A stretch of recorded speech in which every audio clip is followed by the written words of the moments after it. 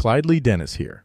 And today in our 7 Good Minutes extra segment, we're diving into a really touching piece of wisdom. As you'll recall from this morning's episode of 7 Good Minutes, our thought for today is, be kind to unkind people. They need it the most. Now, where does this quote come from?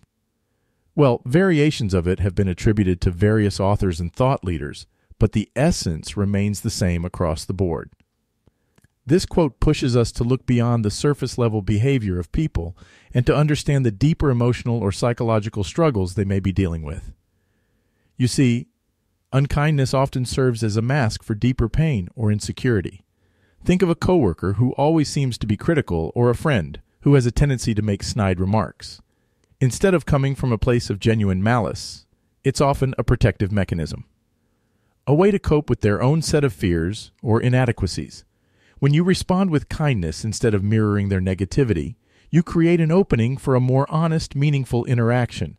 And sometimes, that's precisely what the person needs to turn their day or life around. So how can you apply this in your day-to-day life?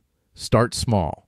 The next time you encounter someone who's short-tempered or rude, instead of reacting defensively, take a deep breath. In that moment, silently wish them well. It doesn't mean you have to let people walk all over you. Standing up for yourself and setting boundaries is crucial, but do it from a place of kindness, not animosity. Over time, you'll find that your own mental state improves when you choose kindness as your default setting. Here's a thought-provoking question to ponder.